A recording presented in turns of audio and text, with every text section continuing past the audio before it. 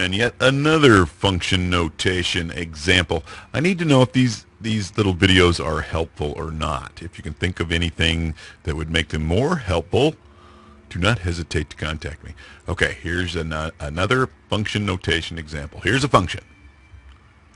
Boom. And then they say find this, 6 f of x, 6 of the functions. What that means is 6 times whatever the function is.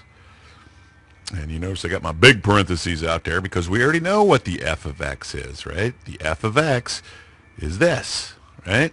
So we're just going to substitute. So every time you see the f of x, literally the f of x, you're going to substitute it for this side of the equation and then just multiply everything out. And that is your answer, Bunky. And here's another type that you're going to find here. Let's do another example.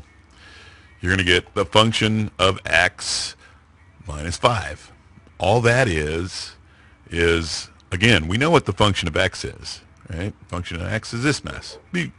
So we're going to substitute the f of x for the x squared minus 5x plus 6. And then we're going to minus 5 from it because that's what it's telling us to do. We're going to add like terms. And this is what we come up with. So that's it. That's all there is to it. Adios, MGZ, afuera.